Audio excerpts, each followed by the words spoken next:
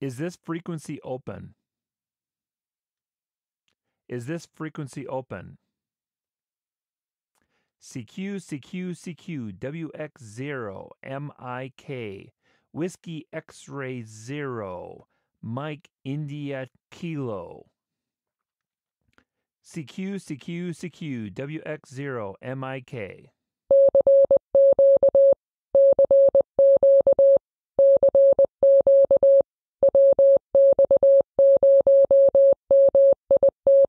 Hello and welcome to the next edition of the Michael's Podcast.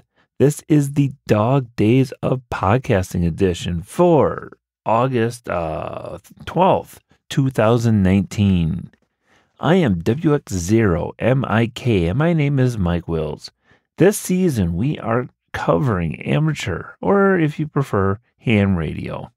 So today we are talking about section 5.4 in the ARRL Technician License Manual. Link in the show notes as always. And today we are talking about probably one of the most important things about any radio that you might ever run. And that is power. So handhelds are generally battery powered. Some of them have the option to do like a AAA or not AA type style where you can plug in, I don't know, 6 or so batteries in it and power it through AA batteries. Great for extremely emergency traffic. Otherwise, they usually have some sort of a built-in battery. Works pretty good overall. Actually, I shouldn't say works pretty good. That works great normally, unless you have no way to charge it up again. My Bofang radios have what they call long range battery pack or extended battery pack, whatever the proper term is. It's a bigger battery pack. They actually have in the side a plug for it. That you can plug it directly into the wall, or more importantly, you can plug into, well, any kind of USB port, any USB charger. So that's really kind of neat that way. But the book doesn't talk about Bofang radio, so let's continue on here. Most of your radios are going to require some sort of 12-volt power source. It doesn't matter if it's your big HF radio or if it's your little handheld. Your little handhelds may vary, but in general, it seems like from what I have seen anyway, most things are universal 12-volt power supply. And actually, it's not technically 12-volt, even though that's what everyone calls it. It's actually technically 13.8 volts is what gets delivered. And that is coming from your battery in your vehicle and so on. So in the book, they're trying to say when you say 12 volt, I'm putting that in the quotes, air quotes, it's actually 13.8 volts, but universally they just call it 12 volt. When you're shopping for a power supply, that is an important thing to make sure that you understand what your radio needs and what the power supply delivers. So I'm jumping around here tonight, sorry a little bit, but they talk about 2 main sources of power within the book. The first one is a power supply. Well, what is and then the other is a battery. So what is a power supply? Well, for those of you who work on computers, you know what power supply is in a computer. It's the part that you physically plug into the wall through a power cord, and then it supplies power to the internal components within the computer. It's usually some sort of a transformer to reduce it down to a DC voltage. I don't remember what computers do. I think it's mixed voltages. And then it can handle up to X number of watts of power. Very similar thing for power supplies designed for radios. again, they convert the power from 120 volts to 13.8 volts. A lot of them are regulated power supplies to help with voltage, to minimize your voltage changes. Because in radio, you want very consistent power of that 13.8 volts. So it's always in that same mode. So they added extra circuitry in there to help minimize the drop of voltage due to 120 variations and so on. The other thing that they really stress in here is before you buy one, make sure you understand what it is you need for power requirements. If you are using if you're planning on using it with a big HF radio at full power, let's just say 100 watts, you may require up to 30 watt power supply. But if you're only ever going to power a little, I don't know, I'll call it a mobile. I'm not even sure what the power requirements on those, but let's just say it's 15 watts. Make sure you get something that can handle that. I would always plan for bigger, but you never know. They're just boxes you plug in. They supply power. One of the more modern power connections that they have now, I forgot what it's called. One term for it is power pole, the Anderson plug or something like that, I think it's called. Personally, that's what I would be getting when I get one for my house. That's probably what I'll get. Before they actually start talking about batteries, they talk about one other part in here, and this is mobile power wiring. Basically, wiring up your vehicle. They go through a few tips. One of them is to make sure that when you hook up your radio, it's best to hook it up straight up to the battery, and then make sure that you fuse both wires. And that is to minimize fire risks and so on of what a fuse is designed to do. They're talking about making sure you use grommets to make sure that wires don't rub. Various little things like that.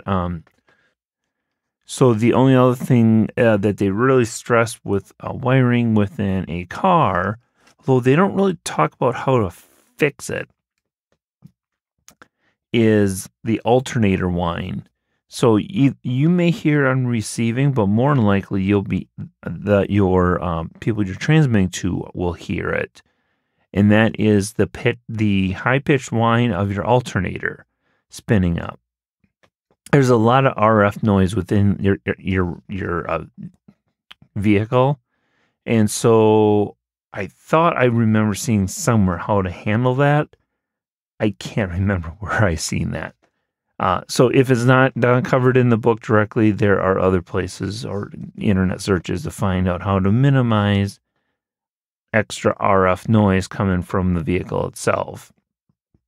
Then they go into batteries, and they start talking about multiple different kinds, all the way from your standard AAA all the way up to 9-volt coin cells, battery packs, and then they call them storage batteries.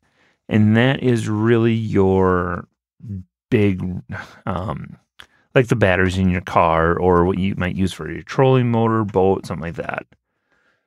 And specifically when you start talking the big radios, I've seen several references to people using, in the emergency power situations, what they call that.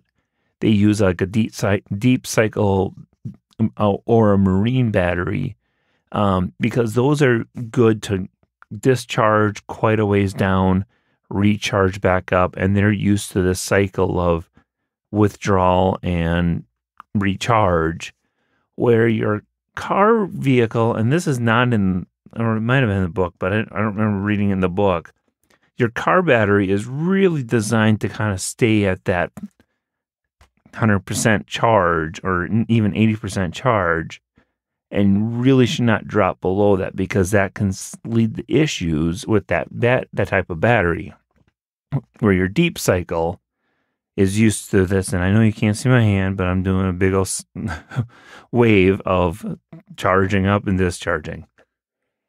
There are also people who have used batteries, and I don't remember the exact type. I want to say gel something. They're smaller batteries and typically used in more of a situation like your oh, come on, brain. It's 10:30. No, it's 11 o'clock at night, so my brain's not working. Battery backup stuff, computer battery. UPS, that's the word I'm looking for. So like your UPSs and at your business, batteries like that also work pretty well. Obviously, they don't hold as much power, but even talking to the guy at work, it's like, if you can, in a normal daily or normal usage, if you are able to utilize even a battery that they pull out that still has some life, but not enough for the business environment, you can get probably at least some decent amount of time off of a radio running off of that. So, I might try that here at some point and see if I can't grab one of those old batteries and just see how long a radio will work off of that. It's worth an experiment at least, especially if you can get those for next to nothing versus a deep cycle battery, which is going to cost you, let's just say around $200. Probably a little bit less, but they're pretty spendy, and that depends on the exact type of battery you get. Another power source that really wasn't mentioned, but I know I've heard many, many people talk about it, is solar power. So you can get a 12-volt solar power source, and you can power your radio off of that. However, what I have heard, and I believe what they do, is they don't supply power directly from the solar right into the radio. They put it into the battery, and then the battery delivers the power to the radio. That way, you get a constant power source rather than with solar array kind of cyclical. No, not really cyclical, but they aren't always providing a constant rate at all times. I remember reading that somewhere as well. So I know I said I was going to try and put the net from tonight. I can't talk. I don't know what's going on today. I'm just weird, apparently. So I know I mentioned that I was going to have you include the net from tonight into this episode. However, I'm just looking ahead. We're talking about nets on Friday. So I think what I'm going to do is I'm going to hold off and put that into Fridays. That way you can hear what the FM analog radio sounds like at that time.